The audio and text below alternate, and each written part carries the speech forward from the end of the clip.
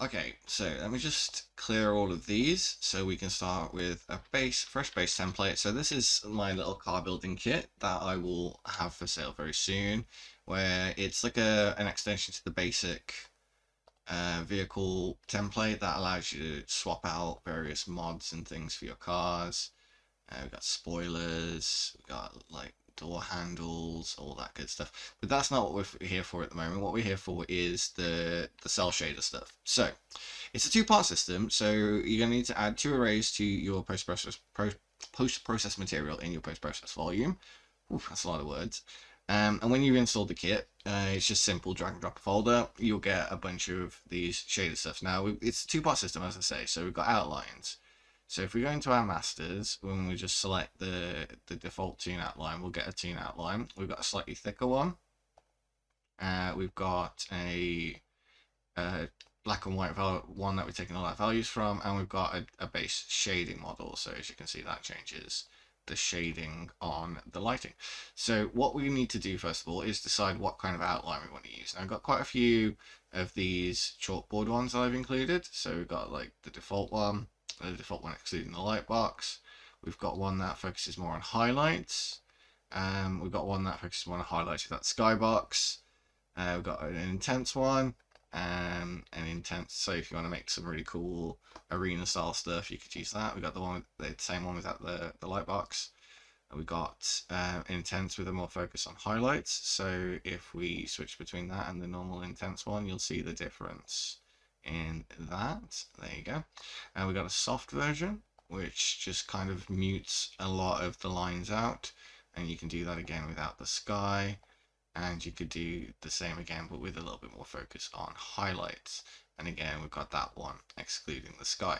But mainly you're going to be here for the default outliners. So we got the default toon one, which we have a thick version of as well. And then we've got the shading model. So in this bottom section is where we're going to put our shading model. So if we go through some of these, we've got the 80s cartoon one, so we can select that, which is basically the same as the default one. We've got a more intense version of that, and we've also got a thinner version of that. So if we just go with the default 80s toon one for now, we can then focus on adding the second array element, which is going to be our shaders. So if we go into the shaders for the 80s, we've got three different types. We can add quite a harsh shading, we can add quite an intermediate one, and we've also got a pretty flat muted one. So I'm going to go with the intermediate, I think, for now, because that looks pretty good. And we've also got some anime ones. So if you wanted to give it more of an anime look, we've got like a really bright one that blows out the whites. We've got a more muted one that adds in kind of like a sepia tone. And we've got one that just kind of darkens everything and pulls the shadows out of stuff. So I think what I'm going to do is I'm going to go with the 80s number 2. There we go, because it gives it a more kind of softer shadow look. And then now if we have a look at the game, you'll see that when we choose our skirts and stuff, we've got a really high contrast anime look, and we can even change this mid-game as well. So if we want to change our shading model, we could do this and change it to 80s one. And oh, actually, yeah, I like that. It's more of a gradient between the shadows. You see the difference there? And then we've got 80s default, which is much darker with less contrast. So I think we'll go with that, and we'll check the rear skirts out. See, now that looks a bit darker. I've not added any additional lighting to this though, so this is all just being done by the shader. I think that looks a bit better, a bit more masky. Spoiler? Yeah, let's adjust the spoiler. And let's just go for a drive, and you can see, I mean, ignore the background, that's just a basic track that I downloaded, but you can see how cool that cell shading look is. And for a difference, if we take it away completely, we'll clear that, and we'll clear the shader.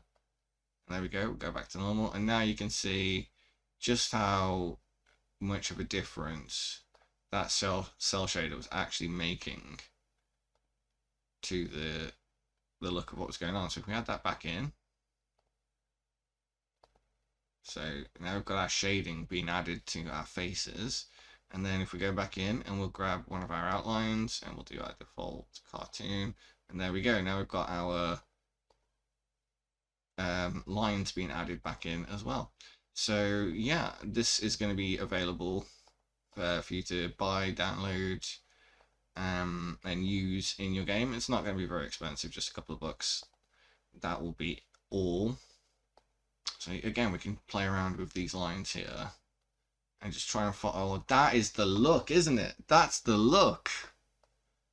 That is the look. But yeah, you can play around with these, combine them, mix them, match them in all different kinds of ways, and use them in your games and get a really cool, sweet anime look. So, hope you enjoyed that. And like I said, the link will be in the description. Go buy it. It's all good.